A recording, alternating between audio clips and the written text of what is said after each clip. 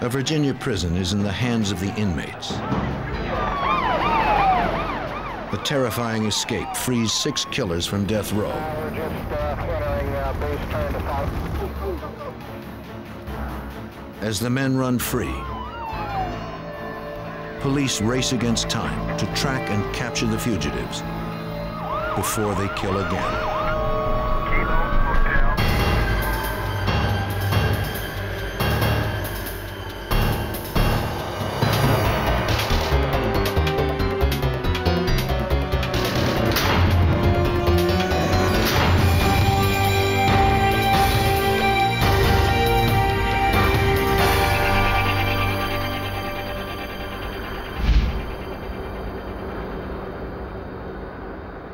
Mecklenburg Correctional Center is the pride of Virginia's prison system.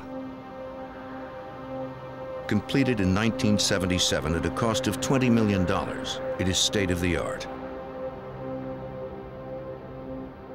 The C-Pod of Building 1 houses Virginia's most dangerous criminals, the death row inmates. The double-gated entrance, or the sally port, is the only way in, and there is no other way out.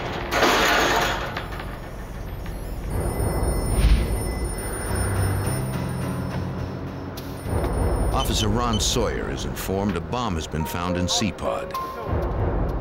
He is ordered to bring a van to the front of the prison immediately so the bomb unit can move and dispose of the bomb. Prison policy strictly forbids opening both gates at once.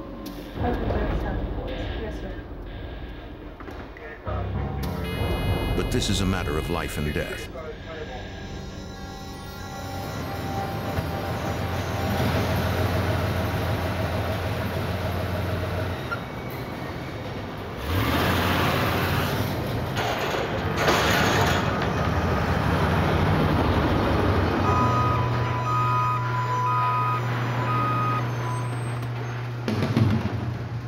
The bomb disposal team, dressed in protective gear, rushes from the building. The bomb is smoking. One of the men sprays the device with a fire extinguisher, apparently to keep it cool.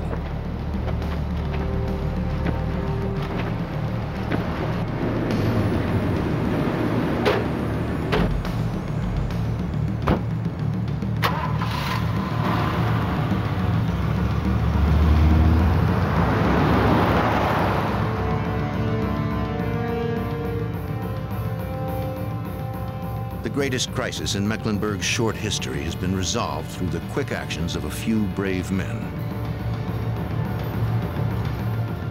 The bomb is safely outside the prison gates. But the crisis is only beginning. What seemed like a bomb evacuation had actually been an escape. The guards are now captives, and 6 of Virginia's most notorious killers are free. A big manhunt underway for 6 convicted murderers who broke out of a state prison in Mecklenburg County, Virginia during the night. The inmates were all on death row. The 6 overpowered guards with homemade knives and drove out with a prison van. As news of the escape spreads, it sends shockwaves through the state's law enforcement authorities. It is the first time death row inmates have escaped in U.S. history. In this program, some of the names have been changed.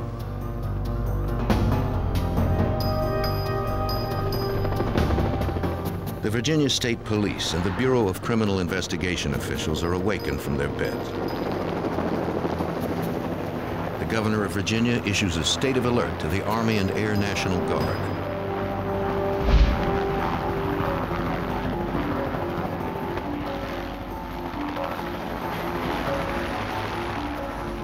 The director of the investigative division of the state police, James Letner, is brought in to supervise the investigation.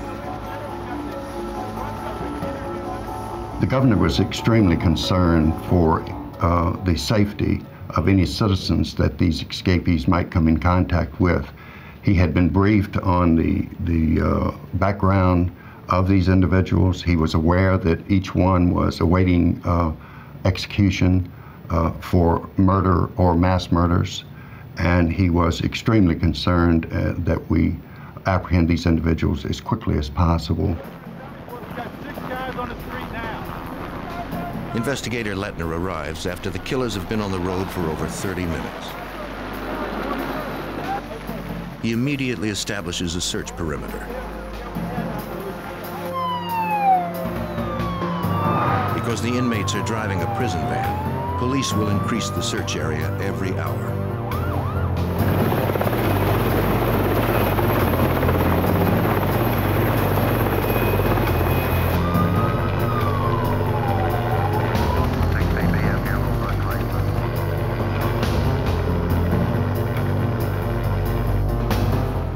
We got 6 of them out of the yard right now. Okay, guys, I assume you're in total lockdown. We're in lockdown now. We're in lockdown. We're starting to get a final head count on everybody. Have you done a head count yet? Lettner meets with the warden to learn about the men who escaped. Let me tell you, it's been about a month and a half. The news isn't good. The 6 fugitives have been convicted of killing a total of 17 people.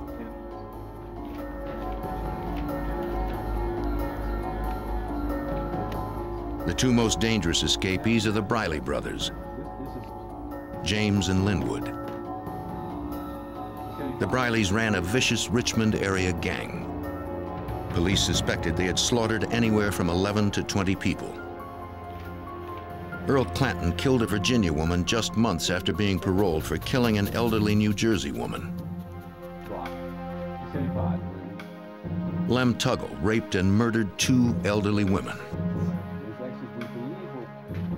Derek Peterson killed a supermarket manager after robbing him of $6,000. Willie Leroy Jones murdered and robbed an elderly couple. He asked the wife to pray for him before shooting her and setting the house on fire. These are the men who escaped from Mecklenburg's death row. Most of them killed more than once, and would likely kill again if given a chance. It never occurred to me that we would not capture the escapees. I felt confident we would. It did occur to me that it would be an absolute miracle if we did so without any great harm coming to some innocent citizen.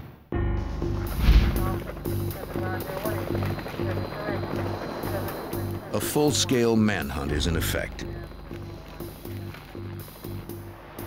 Officers from all over the state are dispatched.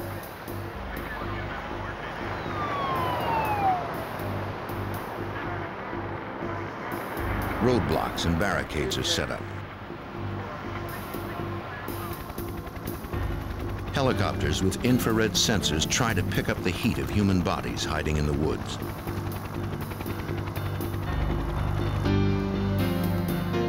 Police know the longer the killers run free, the harder they will be to recapture.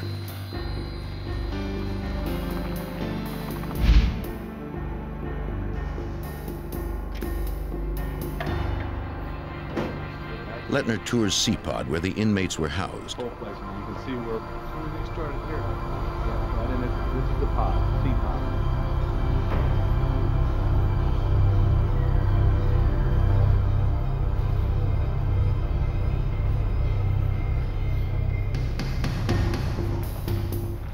Officers conduct a search of each cell. They find no clues to where the escapees might be heading, but they do find some makeshift weapons.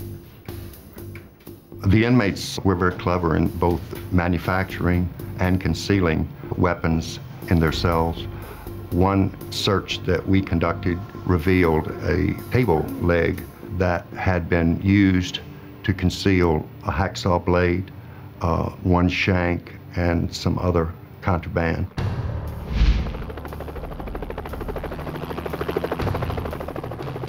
The inmates have been out for over an hour, and investigators know they are armed with knives. And since they had access to guards' protective riot gear, they fear they might have guns. The state mobilizes every possible resource to capture the fugitives.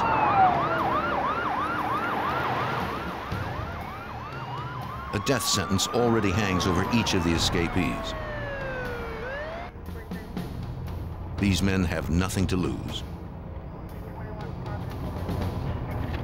Officers comb the perimeter, searching for any sign of the killer's trail. This is Cochran right here. They find nothing. They're going north. I'm assuming they took 9. With no clues outside the prison, Lettner hopes the guards can tell him where the inmates have gone. Let's go out. Come on, let's go.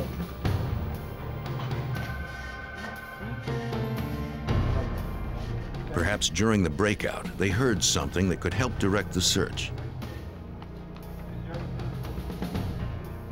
The inmates never spoke of where they were headed. The guards know nothing. How would you like to do this? The guards' lack of information makes Lettner suspect they may have helped the prisoners escape. From his years of experience as an investigator for the state police at other prison incidents, Lettner knows that prison guards can be susceptible to bribes.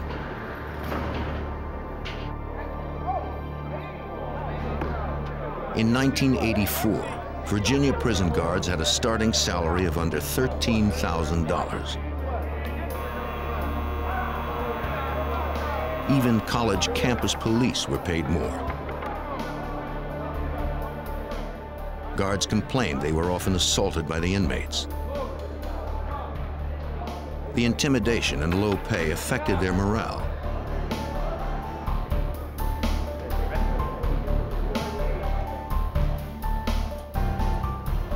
First of all, let me say this to everyone who's assembled. As Lettner begins interviewing the security staff, he learns tensions at Mecklenburg have been rising for the past 2 years since the execution of Frank Coppola.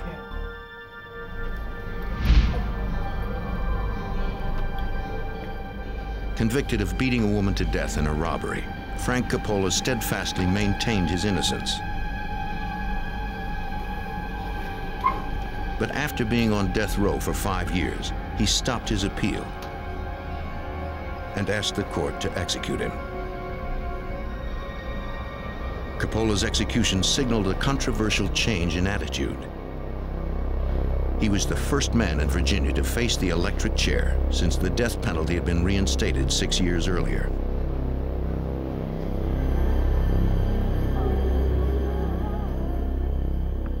When Coppola was executed, something went terribly wrong. His head and one of his legs caught fire. Human rights advocates accused prison officials of torturing him.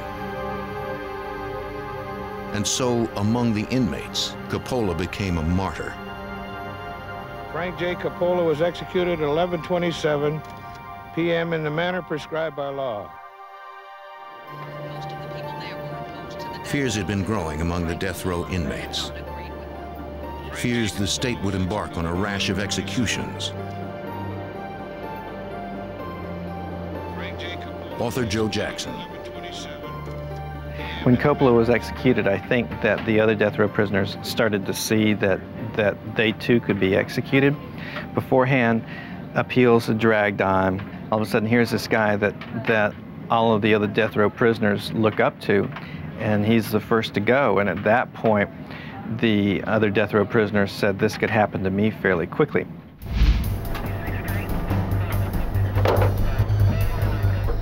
Two months before the breakout, an inmate on death row sent an anonymous tip to the state assistant attorney general.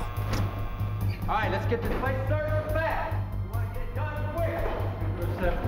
According to the informant, a bomb was being constructed as part of an escape plan.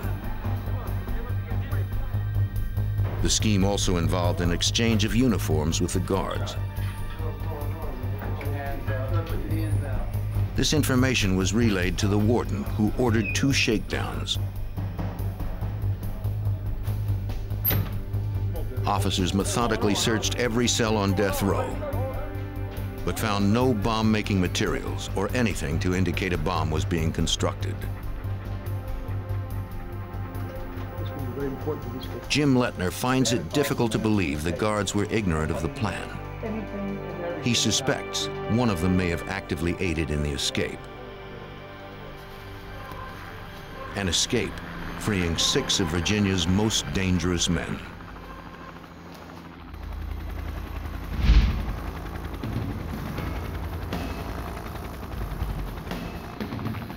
Over an hour after the escape, police in Western Virginia mobilize and search the area around Mecklenburg's prison in a hunt for 6 escaped killers. As the minutes tick away, they struggle to maintain their search perimeter. Police begin to fear that if the escaped killers slip beyond the perimeter, innocent people might die. But it is so important that you remember every single detail, no matter how unimportant it may seem to you. Inside the prison, James Lettner questions the guards, fearing one of them helped the inmates escape. Everyone else remained. And desperate to find any clue as to how the breakout occurred and where these dangerous men might be, he calls each officer to account for his actions.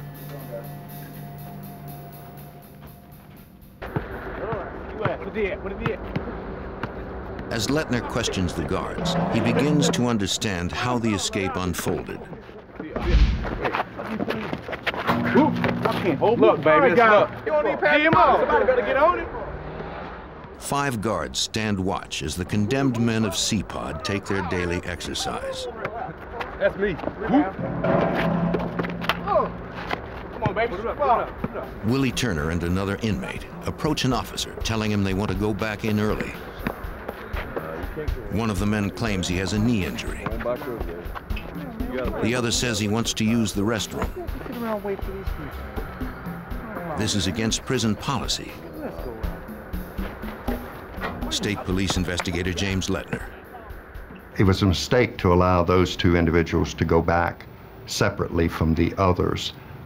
If one inmate went back, then they all were supposed to go back. And the reason for that is that by taking those 2 inmates back early, it took 2 of the correctional officers off the recreation yard and back to the cell area, lessening the number of eyes that were available to watch the remaining inmates as they returned from recreation to their cells. Now the ratio of guards to prisoners is disrupted. In the yard, there are only 3 officers left to watch over the remaining inmates. All right, guys, let's do it. Time to go in. Let's do it.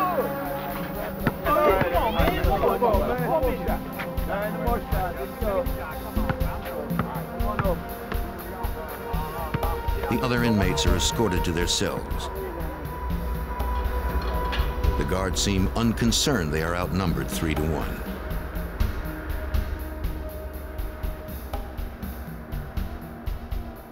The correctional officers assumed that nothing was going to happen, that everything was fine, that they had a secure operation, and that they simply didn't have to follow these rules. Had they been more vigilant, they would have noticed a plan is already in motion. A plan whose success or failure depends on one man, Earl Clanton. The plan also relies on the guards' complacency.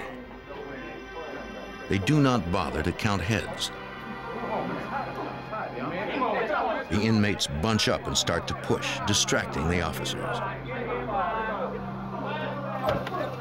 Unnoticed, Clanton slips into the guards' restroom.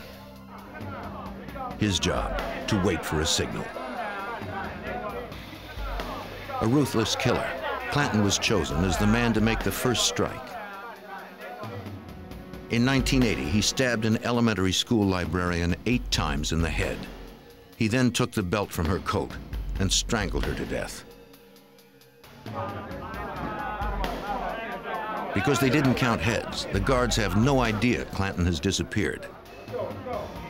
Lettner's report would later indicate this was a breach of security protocol. It's difficult to believe that when you're dealing with individuals who have everyone murdered at least one person, and in some instances, multiple murders, that the correctional officers would become complacent and feel that they didn't have to count these individuals or know where they were at every moment. It's difficult to believe that that would occur, but it did in this instance. The guards escort the inmates back to the day room. They never notice one of them is missing.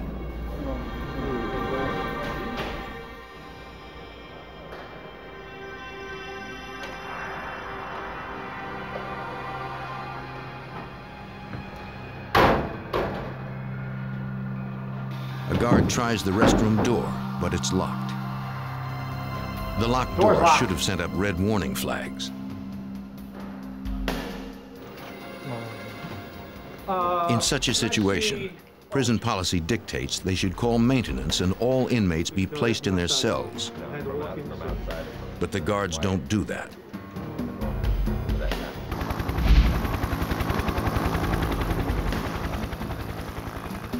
Police are beginning to panic.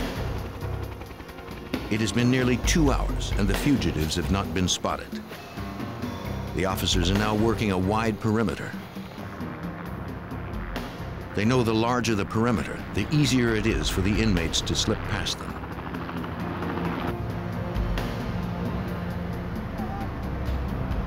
Police are on the lookout for the van used in the escape, but have no idea which direction to search.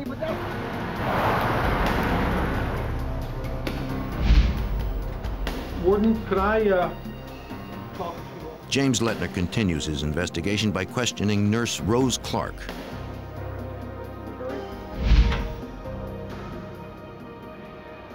It is customary for Nurse Clark to draw the water from the guard's restroom before she distributes the inmate's medication. Unbeknownst to her, this is where Earl Clanton is now hiding. Door's The locked. restroom door appears stuck. Nurse Clark notifies the guard. He acknowledges the problem, but does nothing.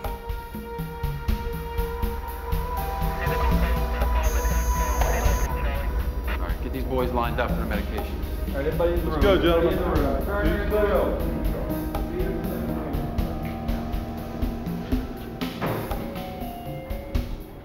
Nurse Clark decides to distribute the medication without water, as she has done in the past. As she is making her rounds, one of them complains his toilet is clogged. He creates a diversion, distracting the guards from what is really going on.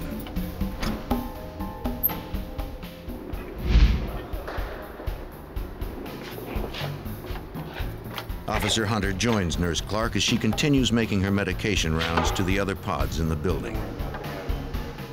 The escapees were con artists. They were shrewd in the ways of the street and how they could get around these correctional officers. They had observed from the moment that they entered the institution that certain rules were not being followed, and it played right into their hands. At Mecklenburg, Building 1 is broken up into 3 pods, A, B, and C. C pod is divided into 2 sections, with a control booth separating the sections. Certainly. Officer Hughes? Please. The man who controlled C pod was Rick Hughes. Electrically activated locks give Officer Hughes control over who enters and leaves death row. Does the control door...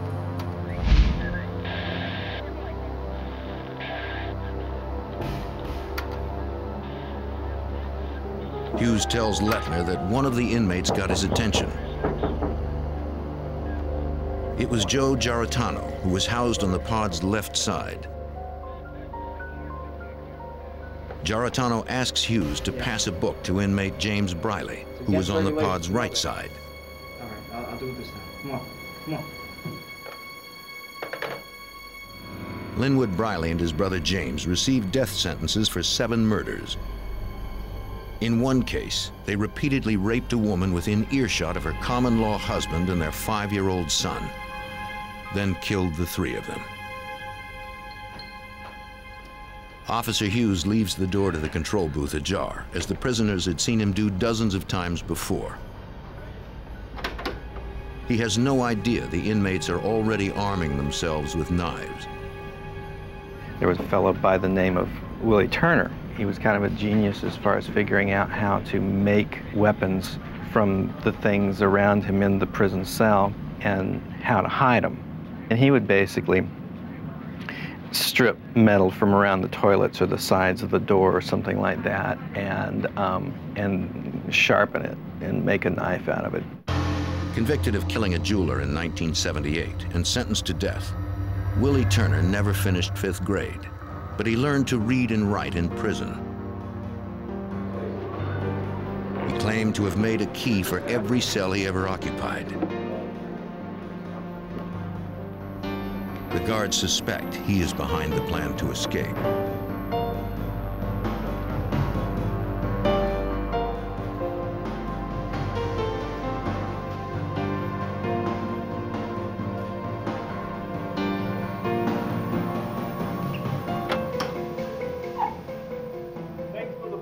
At James Briley's signal, Clanton bursts from the restroom. He hits a button on the control booth, releasing the other inmates.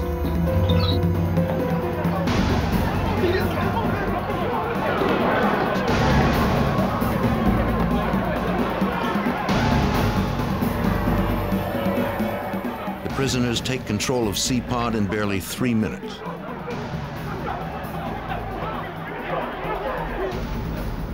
Each of the guards relate how he had been taken hostage and stripped of his uniform. The inmates take the only defense the guards have, their nightsticks, along with their watches, rings, and money.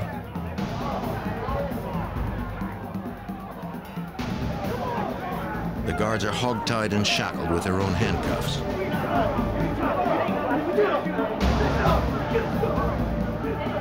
Blindfolded, they overhear the inmates discuss how they need to capture someone in authority.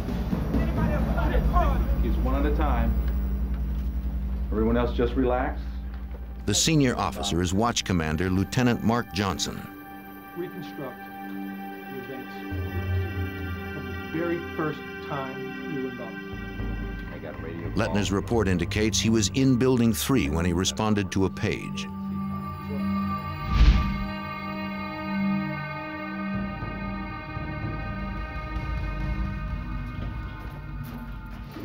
Building 3, located on the opposite side of Mecklenburg, houses the shipping department. Lieutenant Johnson, please call 161. Lieutenant Johnson, 161. Lieutenant Johnson is asked to call the extension of the C-Pod day room. The phone is answered by one of the guards held hostage. Lieutenant Johnson has no idea the guard is being held at knife point. C-Pod left, need you right away. The guard tells Johnson he needs help with inmate Giarratano, who he says has been wounded in an altercation. Lieutenant Fisher, Lieutenant Johnson, come in, please.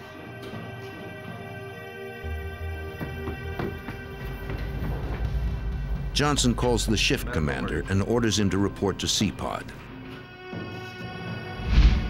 So the key is just to ignore them, you know? Don't pay any attention to them. Nurse Clark finishes passing out her medication to the rest of the inmates in Building 1. The exit is through this locked door.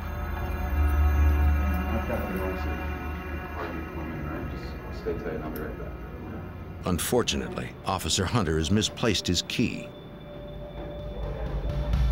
He decides to return to C-Pod, unaware it is now in control of the inmates.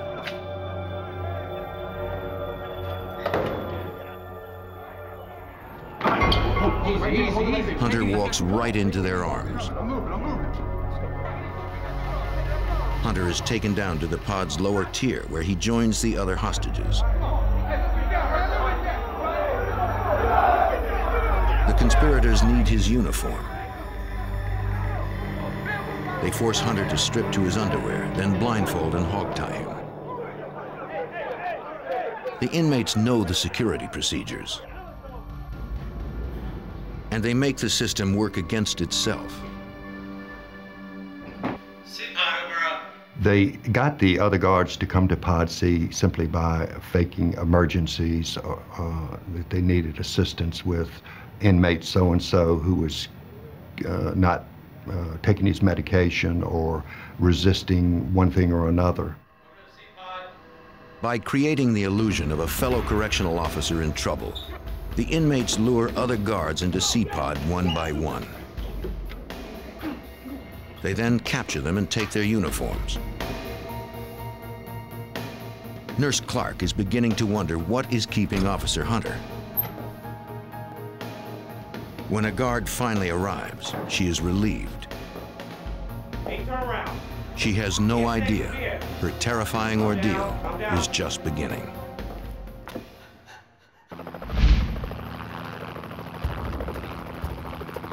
In Western Virginia, 6 convicted killers have escaped from death row and have been on the loose for over 2 hours.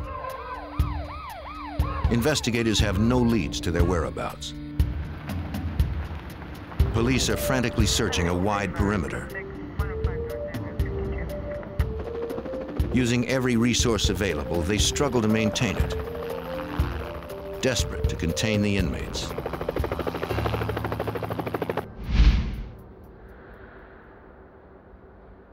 Virginia State Police investigator Jim Lettner continues gathering information for his report by interrogating the prison security staff, hoping they will provide some leads to where the escaped inmates are headed. Each officer recounts his terrifying ordeal.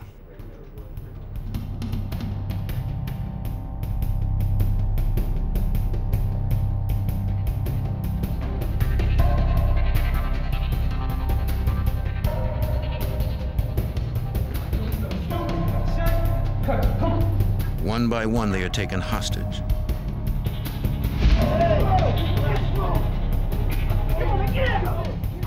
The inmates use their uniforms as a disguise to lure more officers into the trap. The guards tell Lettner James Briley wanted to kill some hostages. Guards in here. I think we wanted to kill a few of them. There were too many, Briley said. He was afraid they would become unmanageable. Willie Turner, one of the inmates, talks Briley out of it. They had agreed there would be no murders.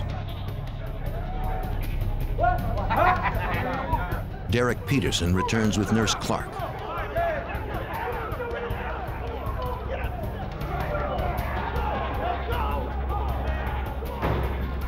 They take her to a cell.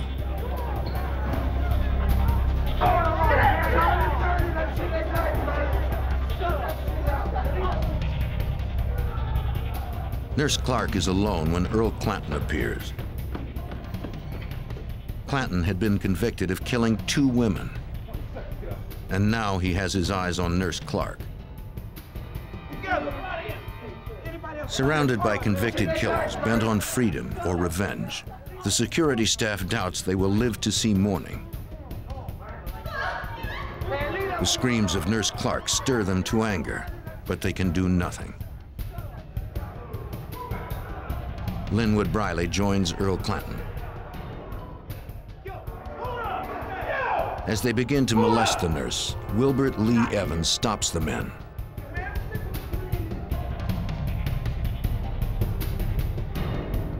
Willie Turner reminds Linwood to remember the plan.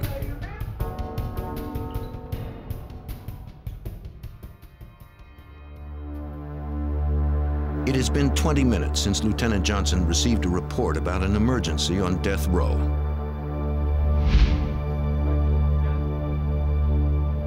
He begins to wonder what is happening in C-Pod. He sent the shift commander to help out, but he never reported back. Johnson investigates the situation himself.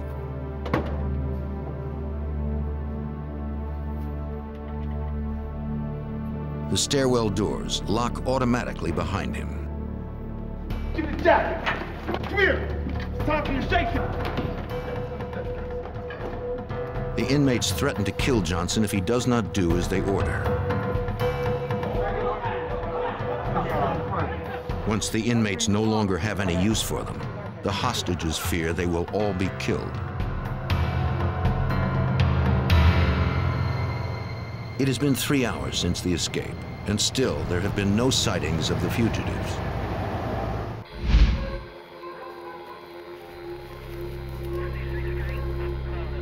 Authorities begin to fear they've slipped the search perimeter.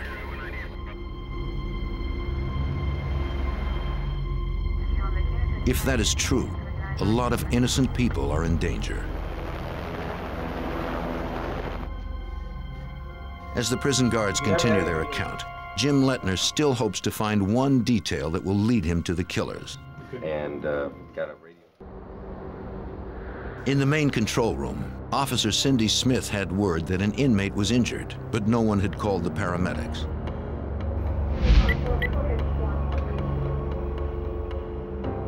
During the past hour, several officers and supervisors had gone up to death row. None had reported back. Officer Smith begins to worry. Main control room, Officer Smith. The inmates on death row have taken all the guards in C-Pod hostage. Having all the uniforms and money they need, it is time to make good their escape and get out of Building 1.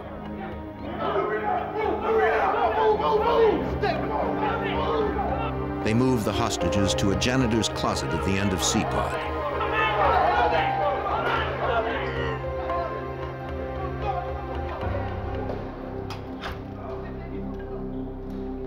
James Briley grabs a television set. Somehow he would have to pass it off as a bomb. Now that the inmates have control of C-Pod, they have to get out of the building. At the center of Building 1 is a main control room which controls the door to the outside. The inmates have to gain control of this room. In the main control room, Officer Smith is still waiting word from the officers dispatched to C-Pod. Officer Smith. Then she receives a call.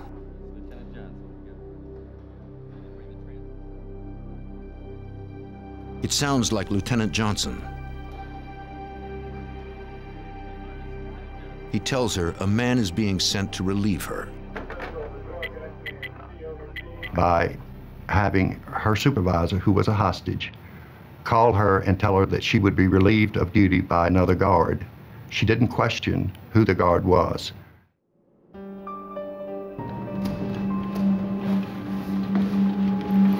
Peterson and Clanton, now dressed in guards' uniforms, head for the main control room.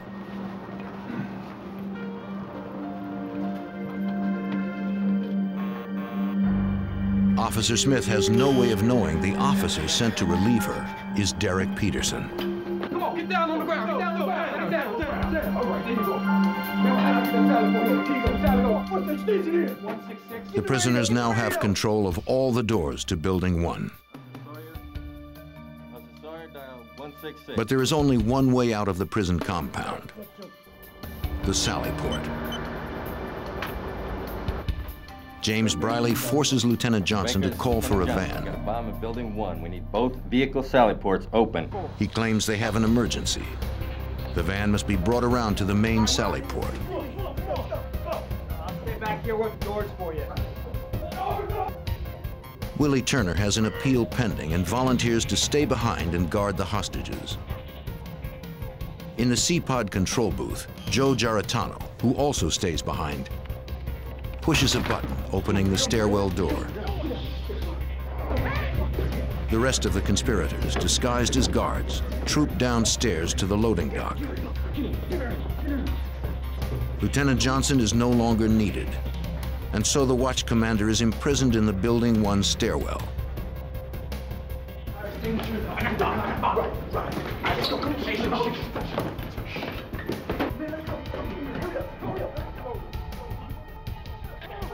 They leave behind one of their own in the control booth to open the door and let them out of Building 1. They lock Officer Smith in a closet. On their way out, the 6 escapees raid the room full of riot gear. Wearing helmets to further hide their identities, they place the television on a stretcher, throw a blanket over it, and exit Building 1. For months prior to the breakout, the inmates leaked a story about a bomb being built in C-Pod.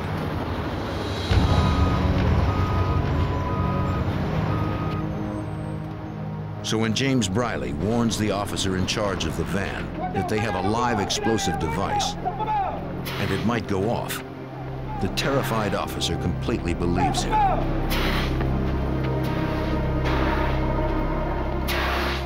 Linwood Briley sprays their bogus bomb with a fire extinguisher, and it appears to be smoking.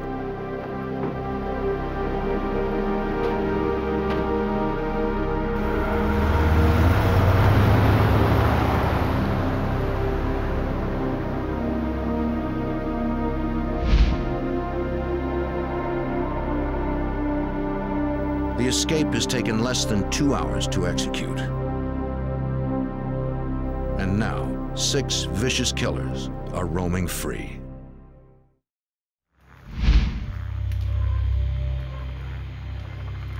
It has been over 3 hours since Virginia prison officials were awakened by terrifying news. 6 death row inmates have broken out of Mecklenburg Correctional Center, a state-of-the-art escape-proof facility. All police have is a widening search and no leads. James Lettner reports that none of the guards conspired in the escape. They are guilty only of errors in judgment. Each error by itself would not have been enough, but taken together, they enabled 6 condemned men to escape. The most pressing question on Lettner's mind is where the killers are headed. Between them, the 6 escapees have been convicted of killing 17 persons.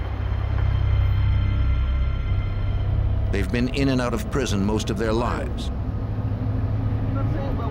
And now, they are free men.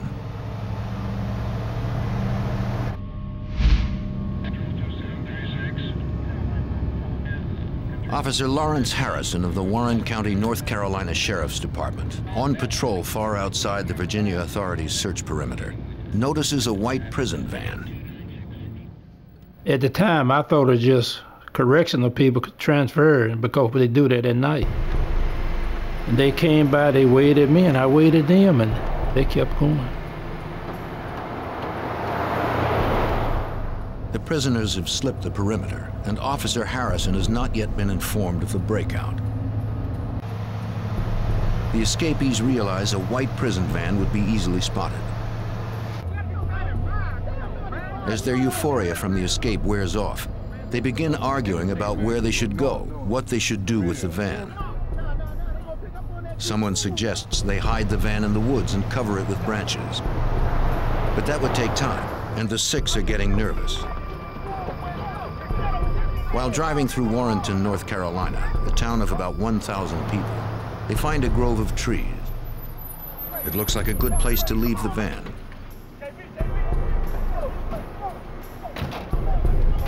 The escapees split up.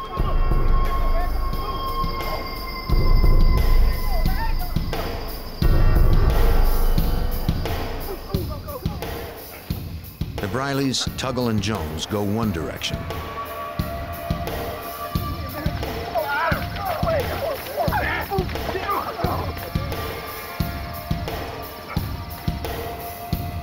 Clanton and Peterson go another. The men get lucky, finding some sweat clothes hanging outside on a clothesline.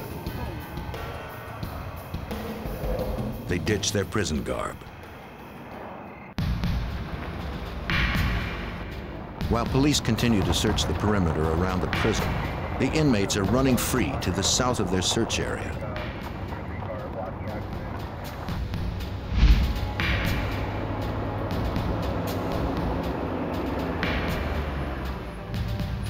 The fugitives have been on the run for 3.5 hours when a North Carolina Highway Patrol officer discovers the prison van. 211 Central. I'm stopping to check out a suspicious van in the back of the schoolyard. It's 30 miles from Mecklenburg. It had been driven into some trees behind the Marion Boyd Elementary School. Parked near the playground, the van is hardly inconspicuous.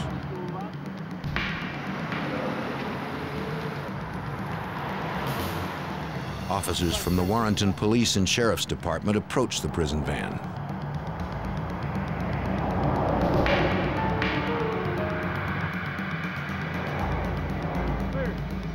Take the door here. Take the door.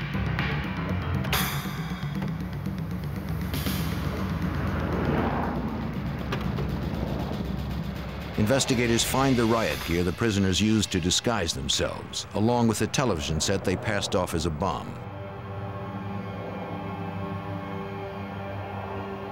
Unfortunately, they find nothing to indicate which direction the escapees are heading. The riot gear can furnish a scent for the bloodhounds. Certainly. And we called around. We're going to call around a certain area. Yes, excuse me, sir. I think we might have a break. Back at the prison, Lettner gets word a hospital orderly had been carjacked at knife point by 2 men in uniform. Lettner suspects these were 2 of the escapees. The orderly is lucky to have escaped with his life.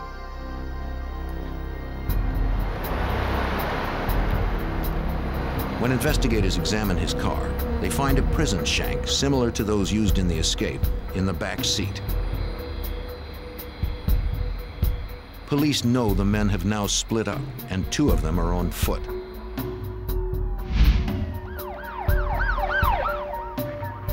The Virginia State Police, prison emergency teams, and the North Carolina Highway Patrol take over a motel and set up a command post. Because the fugitives have crossed state lines, the FBI is called in. Special Agent James Trotter is awakened in the middle of the night. The phone rang. My wife answered it, handed the phone to me. It was Wayne Waddell, an agent down in Danville, Virginia, which covered the prison at Mecklenburg. Wayne said something like, Jimmy, I got a problem. We got a problem. 6 guys have broken out of death row here. The fact the escapees split up would make them harder to find. But if they were on foot, they couldn't go far. Investigators adjust their search perimeter, vectoring in the location and time the van had been abandoned with the location and time of the attempted carjacking.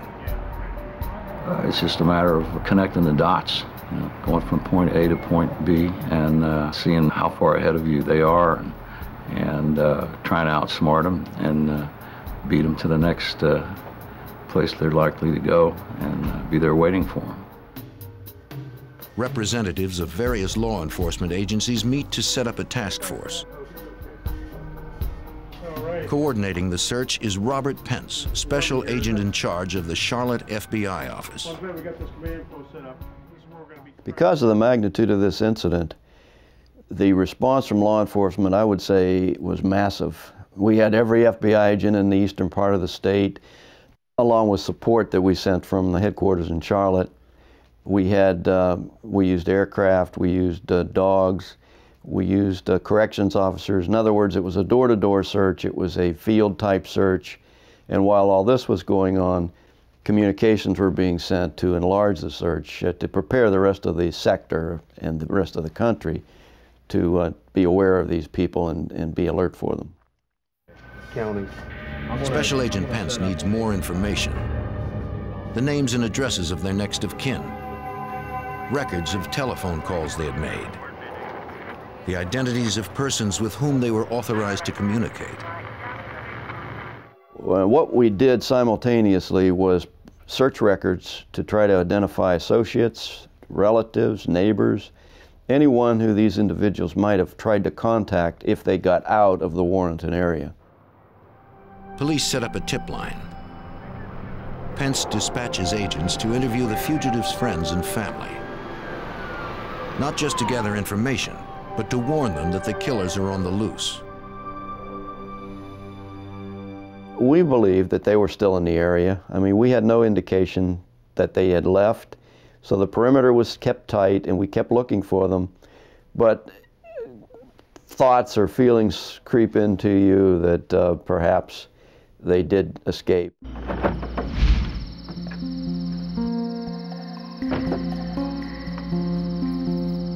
Then, what the police fear most happens.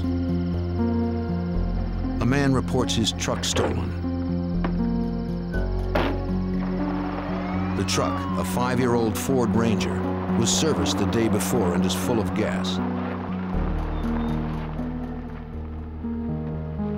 Within moments, officials from the Department of Corrections, the Highway Patrol, sheriff's deputies, and the local police swarm over the property, searching for any clue that might have been left behind.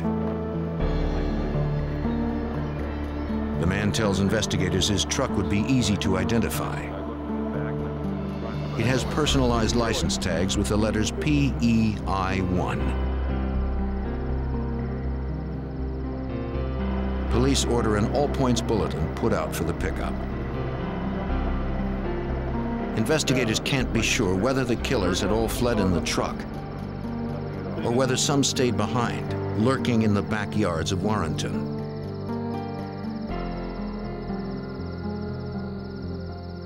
Special Agent Pence. So initially it was to try to contain them, and then it became a national search. So while all this was going on, while the physical search was going on, communications would be sent advising the rest of the country about what happened here, that we had the largest breakout of death row inmates in U.S. history, and we needed to apprehend them very quickly.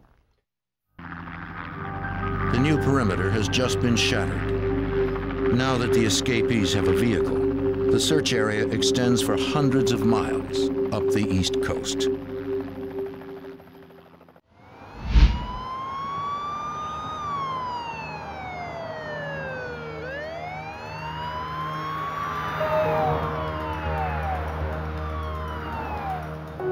As dawn breaks, the day after the escape, police set up a fortified perimeter around Warrenton, North Carolina.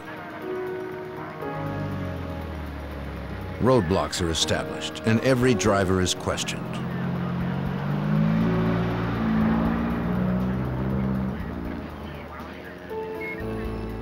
Search teams are organized. Every available law enforcement officer is recruited. Police bring in tracking dogs to follow the escapees' scent. Starting in the area immediately around the van, a pattern search fans out like ripples in a pond, covering an ever wider area, requiring more and more manpower.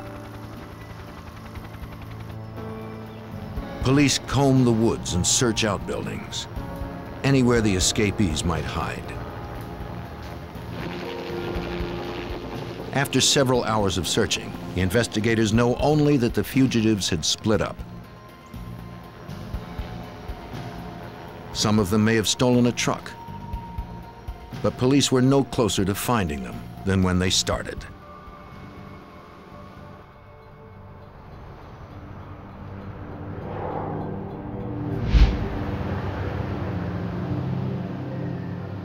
This morning, the residents of Warrenton, North Carolina, wake up to see helicopter shots of their town on the national news.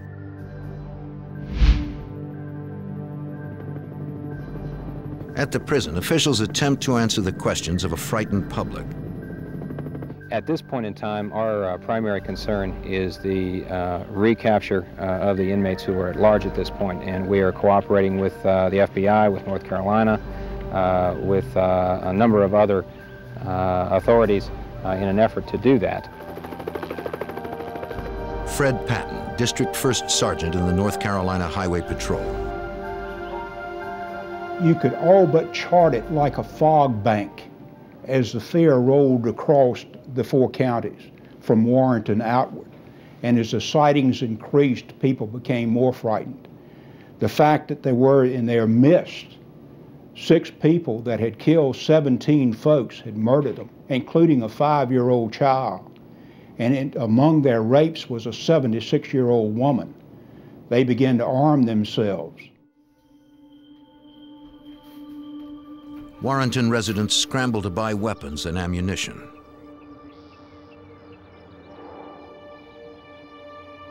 Citizens are terrified to learn 6 desperate killers are loose in their community. Virginian pilot reporter Tony Geronmata. There was a lot of tension, a lot of fear. I remember people talking, saying they had their guns, and if anybody came on their step, they would shoot them. Talked to some of the merchants in this little town. Apparently, got cleaned out of guns, and there was no ammunition to be bought. Residents barricade themselves in their homes. Aware the fugitives have disguised themselves as guards, they are wary of police officers and answer their doors with weapons in hand. Special Agent Robert Pence. And we had a lot of fear in the neighborhood of Warrenton, where they were supposedly or possibly still contained. People were extremely afraid and scared, and people were going around door to door making announcements that lock your doors, lock your cars. A lot of people didn't sleep there for a few nights. 300 sheriff's deputies, state troopers, and highway patrol officers join in the search, hoping to ease the public's fears. Warren County Sheriff's Deputy Lawrence Harrison. At that time, with deputies, what few we had, we made deliveries for the old ladies that would call up to the grocery store want something. We would pick it up and carry it to them because they were scared to come out. How many people are in the search right now? I don't know the numbers. The media clamors for any information about the investigation. How many sightings have you had total that you know of? Well, there have been some confirmed and some unconfirmed. So How many confirmed? At this time we have 2 confirmed. Anything on the pickup? The anxious public wants to know where the fugitives might be. What was the time of the last night? They're laying low until dark. Well, that's a possibility. Is that Certainly, it's something that easier to move and not be detected after dark. What do you do in that case?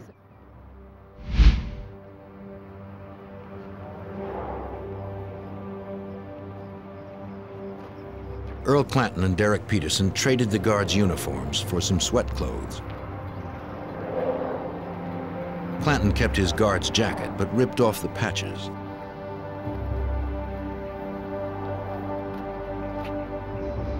The 2 fugitives walk into a coin-operated laundry.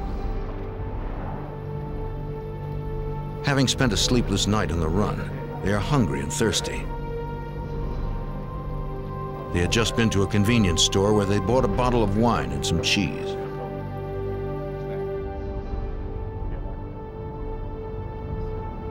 The commander of the Prison Emergency Response Team, or PERT, happens to be driving by the laundry.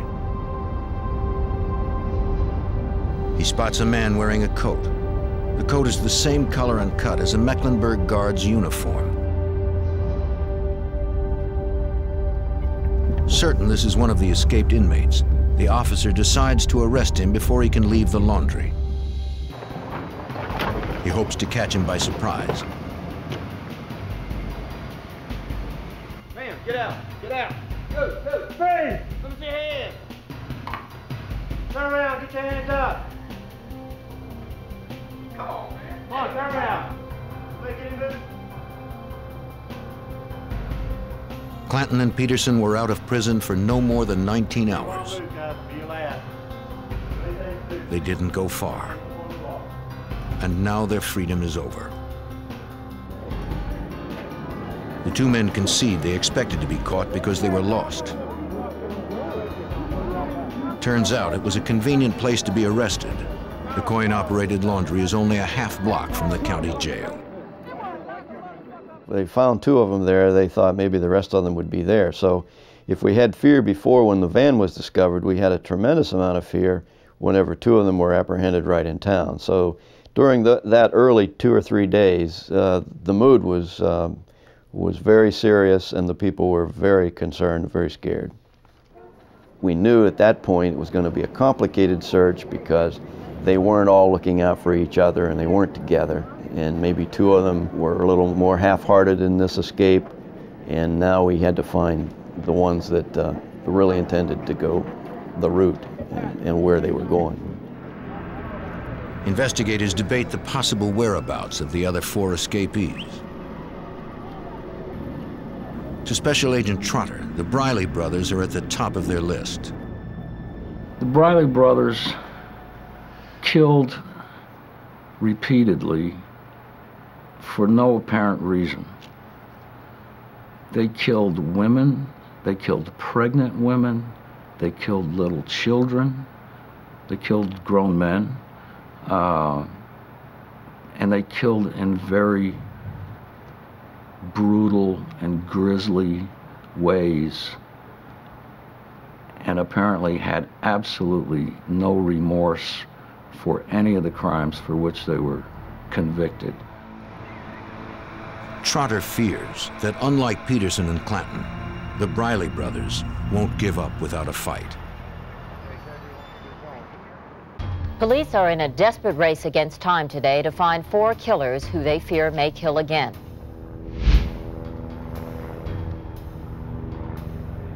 The capture of 2 escapees in the town of Warrenton, North Carolina, only intensifies the sense of fear in the region. On the second day of the search, police scour a North Carolina campground after a woman reports she saw 2 of the convicts jogging across a field. Officers fan out through the woods, emerging hours later with nothing but a cold trail.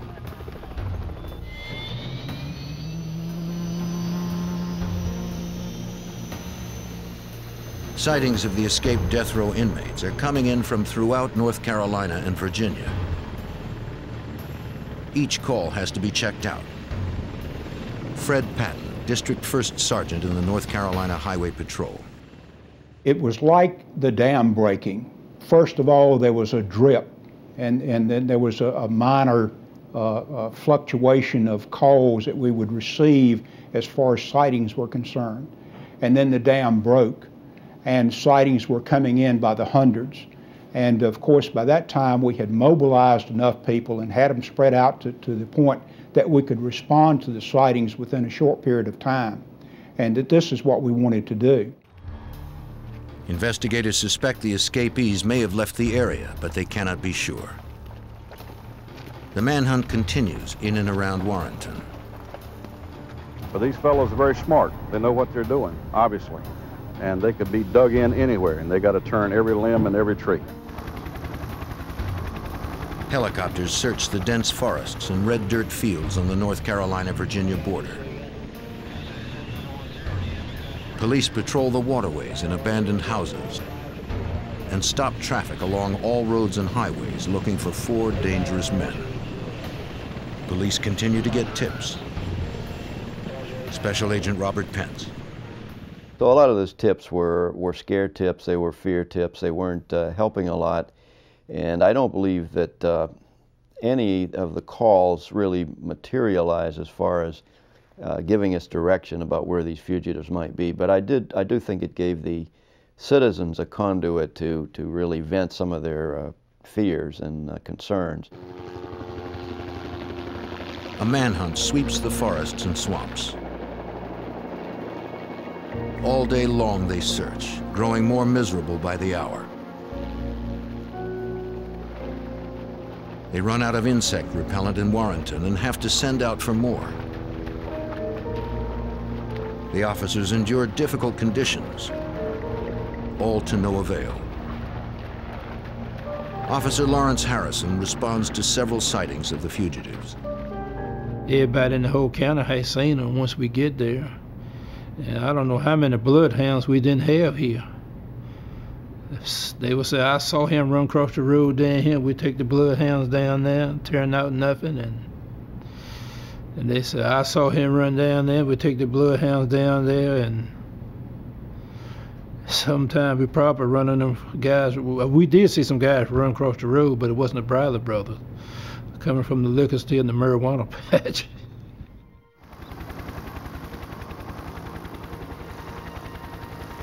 Reports pour in as residents throughout Virginia and North Carolina call police hotlines. claiming to have seen the fugitives. The governor of Virginia posts a $40,000 reward for information leading to the fugitives' capture.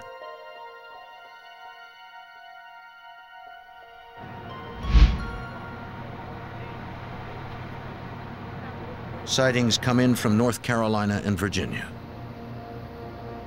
Every call has to be checked out, but leads nowhere. Thinking the Brileys might return to their old neighborhood, Richmond, Virginia, police interview their acquaintances and former gang members. Special Agent James Trotter. These guys just killed to see people die, just to be killing. And I think that's why the Richmond community, upon learning that they had escaped, particularly the areas of Richmond which they frequented in the past, the people were terrified. Their own parents were terrified, not for them, but of them.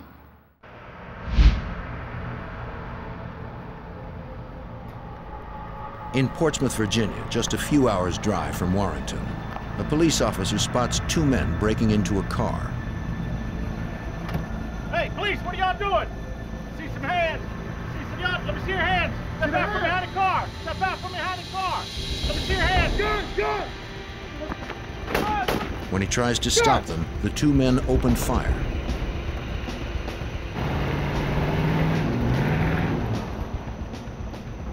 One of our officers saw Linwood Briley in the 1800 block of Elm Avenue, but then he lost sight of him.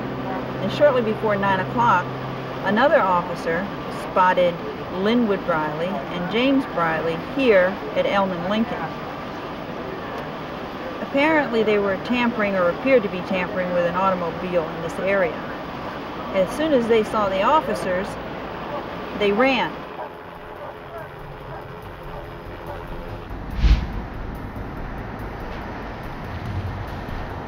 As fears spread, the sightings keep coming in from far and wide. If the escapees did steal a pickup truck, they could be anywhere. The missing vehicle had enough fuel to get past Richmond. Hey. Yeah, he's right over there. On a hunch the fugitives might head north, agents begin interviewing gas station attendants just north of Virginia's capital. About some black guys in a pickup truck. One attendant remembers seeing a pickup truck with one white man and three black men. In the back. 4 guys pull off the Investigator Jim Ledner. I was absolutely convinced that at least 2 of them, and perhaps 4 of them, were capable of murder or any other crime, and would eventually commit other murders if they remained on the street. Having lost their perimeter, investigators scramble for clues to where the fugitives might be headed. They focus their attention on the leaders of the gang. They begin by examining a log of phone calls made from death row. The log indicates the Briley brothers made a number of calls to the Philadelphia area.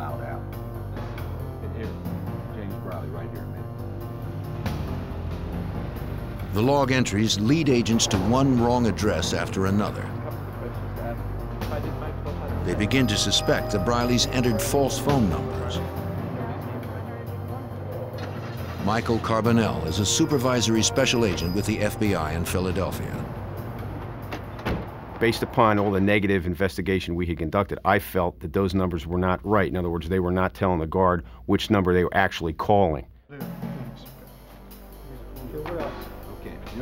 Investigators subpoena the toll records corresponding to the phone on death row. When they compare it to the handwritten log, their suspicions are confirmed. The phone company's records show the actual numbers the Brileys called. Agents now have over 50 good numbers to investigate. Okay, the only other thing we had was maybe mail.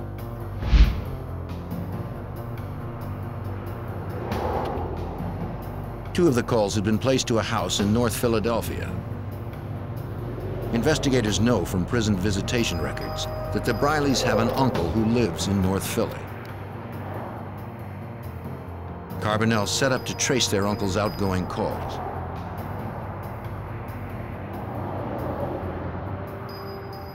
I didn't think that the Briley brothers would be staying with him, and I didn't want to hit his house until we were absolutely sure that they were here.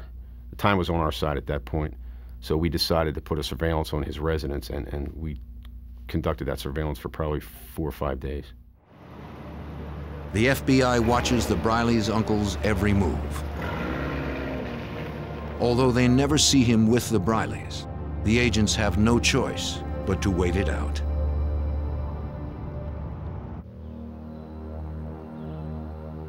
As the FBI chases every lead on the fugitives from Mecklenburg's death row, they get another break hundreds of miles from Virginia. Lem Tuggle and Willie Jones took 8 days to make their way to Woodford, Vermont, a little resort town just south of the Canadian border. The men had spent the night in the woods. They decide to try and make it to Canada. The two fugitives have a problem. Their stolen truck is low on gas and they need money. Tuggle leaves Jones and drives back to a souvenir shop he had visited 3 days before. Oh, hiya. Diet Coke.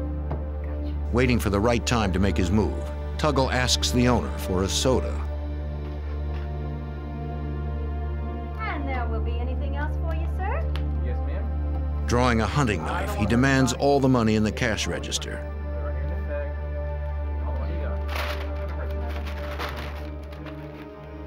Once Tuggle gets the money, he turns and walks out.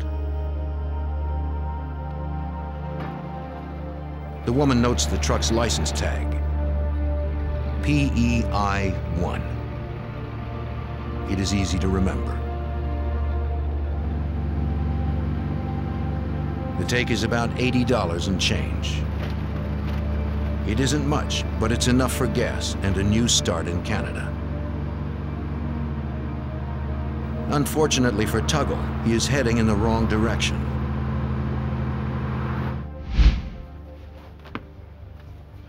Ronald Wunderlich has just woken up and is about to head off for an all-night job guarding a nuclear power station. When he hears the report of a robbery at the Woodford gift shop.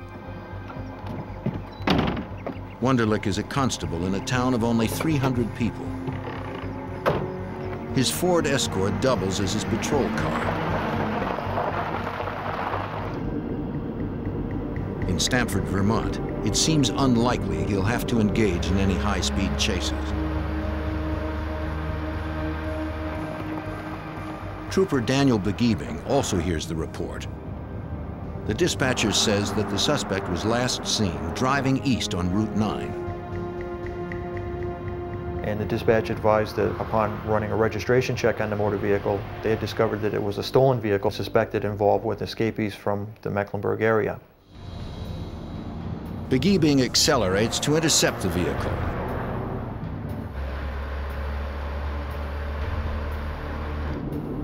Wunderlich is driving out of Stamford when he spots the suspect vehicle coming right at him on the wrong side of the road. The constable whips his Ford Escort into a U-turn and begins a pursuit. Author Joe Jackson. Most the town constable had ever really done before was to hustle drunks off the street and check out reports of stolen bicycles. And all of a sudden he was chasing this crazy man who had robbed a store at knife point. Wunderlich radios Begiebing that the truck is now heading south toward the state of Massachusetts. Trooper Begiebing goes from a Code 2 to a Code 3 response, using his lights and siren.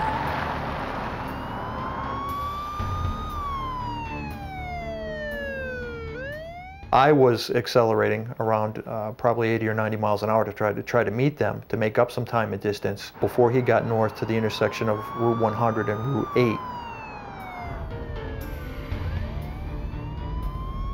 8. If they act quickly, they can set up a roadblock before the convict has a chance to slip away. On the radio, Begiebing hears that other officers are joining the chase. Wunderlich advises him that the vehicle is turned around and is proceeding north on Route 100. The trooper and the fugitive are now heading straight for each other. At that time, I was trying to find a good location to execute a stop where there weren't any residences around, where we could have something of relative safety, yet still be in enough of a field of view where I could see the truck coming.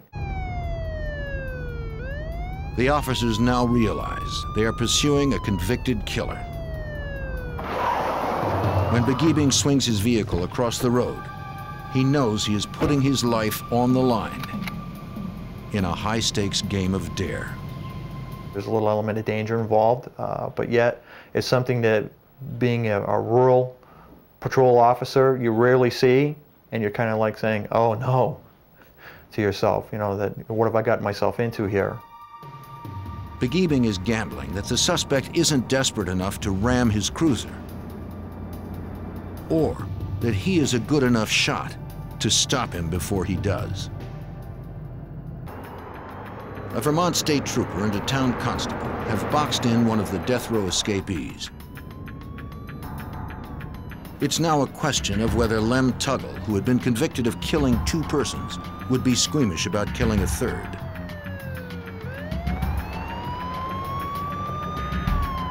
Weighing his options, Tuggle pulls over and stops.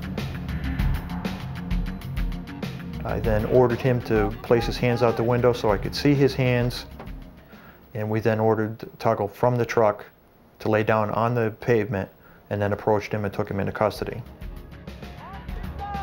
He identified himself to me as, you know, my name is Lem and I'm from Virginia, and something to the effect, I expect you'll find that I'm wanted. Lem Tuggle has been a fugitive for just 10 days. Come and give me a hand. He seems almost relieved to be captured. Tuggle admits that robbing the gift shop was a big mistake. But the truck was out of gas and he wanted to get to Canada.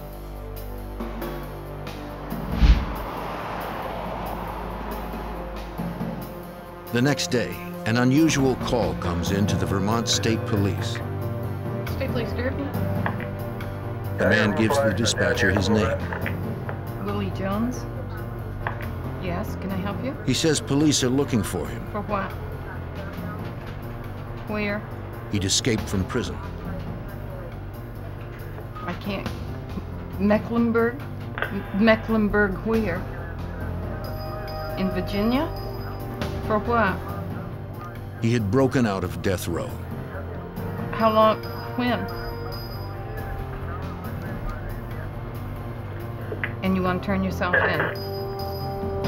I will be sending the cruiser up, the police up to talk with you. When Tuggle didn't return, Jones became lost and confused.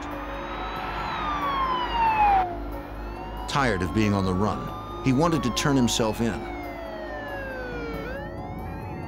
The dispatcher asks Jones to describe where he is. She determines that he is on Route 242 outside the town of Jay. Jones tells the dispatcher he is unarmed. In his 26 years as a trooper, this is the only time Richard Armitage has ever had a fugitive call and ask to be picked up. He just looked like he was ready to turn himself in. He looked dejected, he looked tired, dirty, hungry, and it was obvious that he'd been bit by a number of the black flies that we do have in this area. And it was like the weight of the world had been taken off his shoulders. He was so glad that he was going where he could get something to eat and something to drink. It wouldn't have been difficult for Jones to enter Canada. In Vermont, the border is only guarded at the highways. If he knew where he was going, he could have easily just walked across.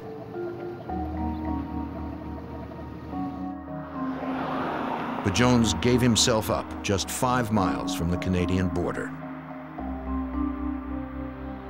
Author Joe Jackson believes Jones may have been overwhelmed by his newfound freedom. They live most of their adult lives in prison. I mean, prison is their world, and so they're able to figure out how the prison world acts, but they're not able to figure out how the free world acts. They fit in the prison world. They don't fit in the free world. With 4 of the 6 fugitives captured, only the Brileys, the most dangerous killers, remain at large. With their well-known history of vicious murders, the 2 remaining fugitives seem to be everywhere. Sightings come in from as far north as Montreal. In Richmond, Virginia, where the brothers went on their bloody rampage, everyone locks their doors.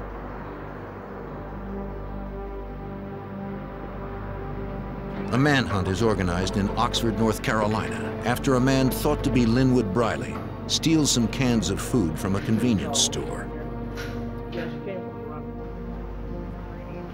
In Richmond, Virginia, the family of a former gang member who turned state's evidence against the Brileys is given police protection.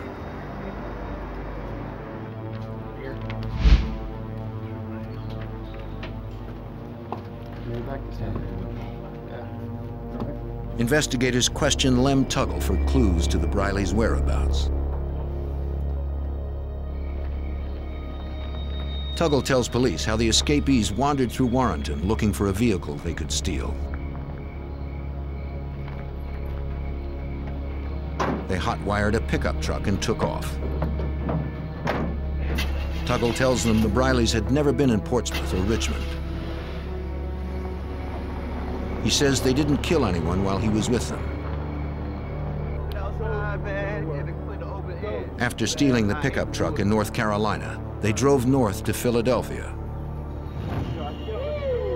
They burned the guards' uniforms in a trash can.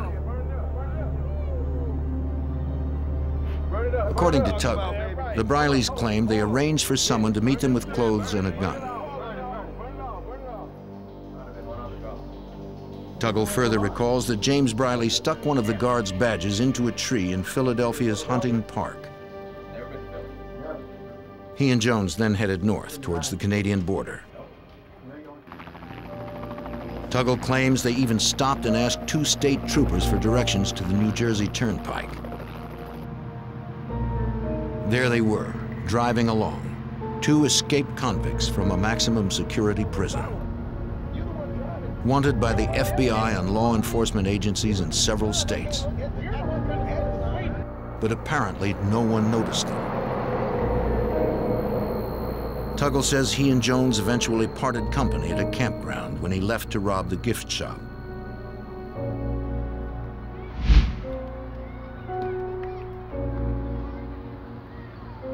Special Agent Mike Carbonell comes to Philadelphia with a map of the park drawn by Tuggle. I frankly didn't believe it. I'm familiar with Hunting Park. When I looked at the map, there were no tennis courts drawn on the map. I was skeptical. I felt, why would a guy who's on death row, who's going to be executed, cooperate with us?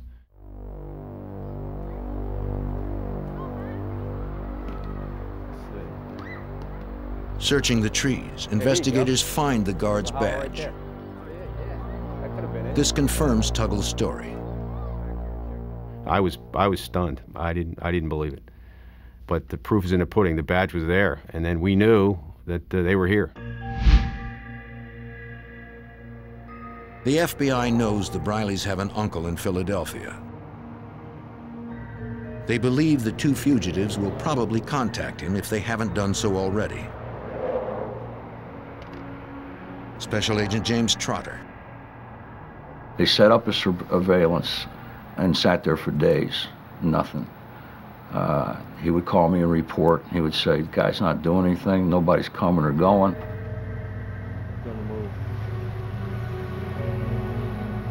Agents get a break when they shadow the uncle to a body shop specializing in upholstery and vinyl car tops.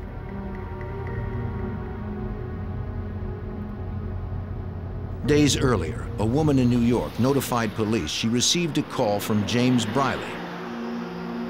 The call originated from this garage. Its owner, Dan Latham, had been introduced to the Brileys by their uncle using false names. He called them Lucky and Slim.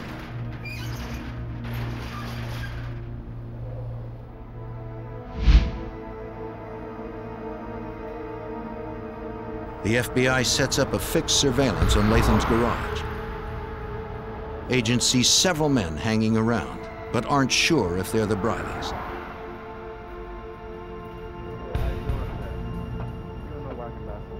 They send in an informant from the neighborhood to try and confirm an ID. He was a street-type guy who was very sharp, could really maneuver in that environment. We sent him in there. He actually talked to James Briley. He came back out and met with us. He said, "I think it's him." A tattoo on the suspect's left arm further confirms the ID. Agents believe they have found James, but they see no sign of his brother Linwood. They wonder whether to go in and arrest one, or wait with the hope of getting both. But if they wait, Virginia's most notorious serial killers might slip away.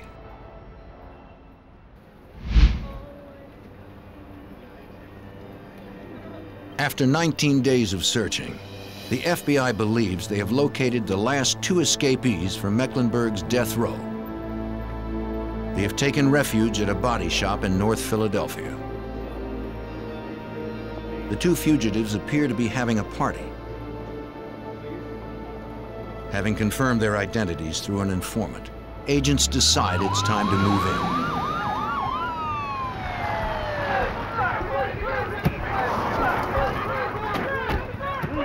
Garage owner Dan Latham is surprised by all the commotion. I myself was in the office on the phone, just taking it easy, and I heard some wheels screeching, coming to a halt, and I heard a lot of screaming. I looked outside, all I seen was guns, a lot of guns. Both brothers admit their identities and are led away in handcuffs. The nationwide manhunt is over. The last of the Mecklenburg Six are recaptured. They had been free for 19 days. For Sergeant Fred Patton, it is the end of a nightmare. When the Briley brothers were finally apprehended in Philadelphia, it was like the weight of the world had been lifted off of you, because I reiterate that these were bad folks. These were killers.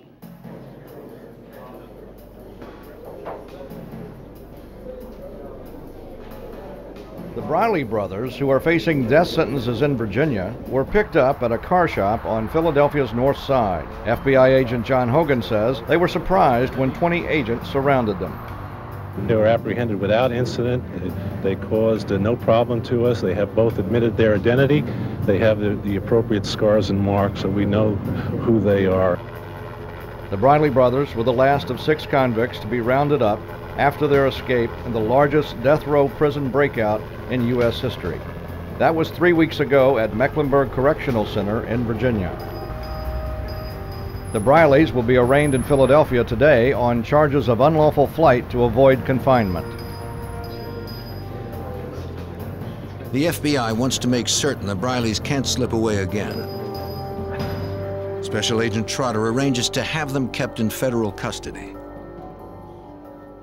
In these unlawful flight cases, usually as soon as you catch them, you dismiss the federal warrants and leave it between the two states to work out getting them back to where they belong. The FBI's out of it. But we were able to keep these guys in federal custody long enough to have them return to Virginia through the federal system rather than having to go through state extradition proceedings. In the wake of the escape, Mecklenburg goes into lockdown. The governor of Virginia announces the firing of 5 guards. The warden and his security assistant are suspended without pay. An investigation by 3 independent consultants finds that conditions at Mecklenburg are highly dangerous and at times unmanageable. 2 months after the escape, riots break out at the prison. Using homemade knives, inmates stab 2 guards and take 6 others hostage. Author Joe Jackson. A lot of violence in the prison before the escape, but once the escape occurred, that was like a symbol to a lot of the other prisoners, and so at that point the lid blew off of Mecklenburg, and there was a big riot. It appears to be a repeat of earlier events. Only this time there is no escape. The standoff ends shortly after sunrise.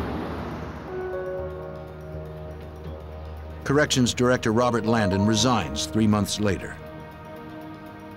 Before he leaves, Landon puts many changes into effect. Doors to the guards' restrooms are now locked all the time. Open stairwells where inmates could hide are boarded up.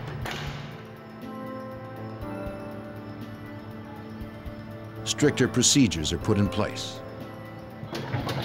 An interlock is installed on the main sally port, preventing both gates from opening at once. With these changes in place, Jim Lettner believes that such an escape could never happen again. Corrections were made to our institutions, both in the way jobs were performed, as well as new regulations that were instituted that makes our prisons more apt to be escape-free in the future. In October of 1984, as Linwood Briley's execution grows near, he is quoted as saying, "At least I had my 19 days." Briley is the second man in 22 years to be executed in Virginia. But in the aftermath of the escape, officials step up the rate of executions.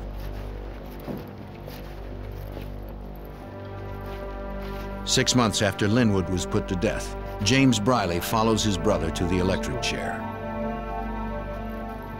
In that same month, Earl Clanton Jr. pays the price for the 2 murders he committed.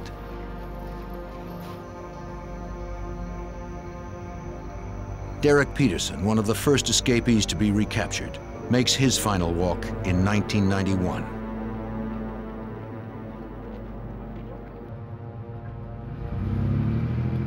Willie Jones is executed in 1993.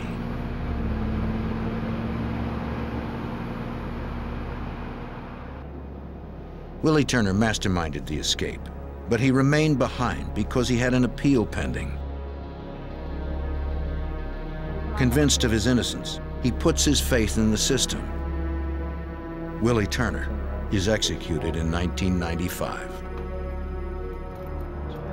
By that time, the state of Virginia stopped using the electric chair. Turner's life is ended by lethal injection.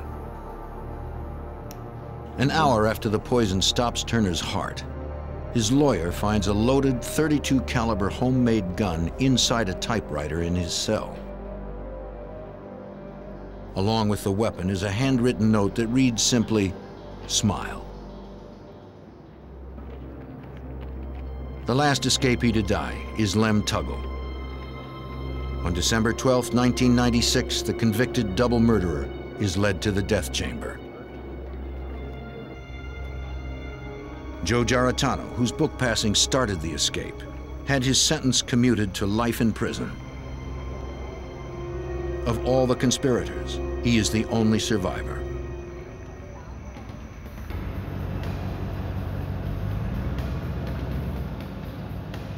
The escape of the Mecklenburg Six shocked and terrified the nation for 19 days.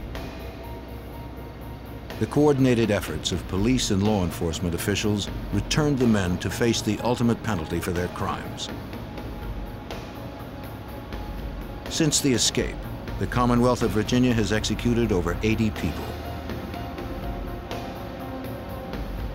State-sanctioned execution continues to be hotly debated in Virginia, America, and around the world.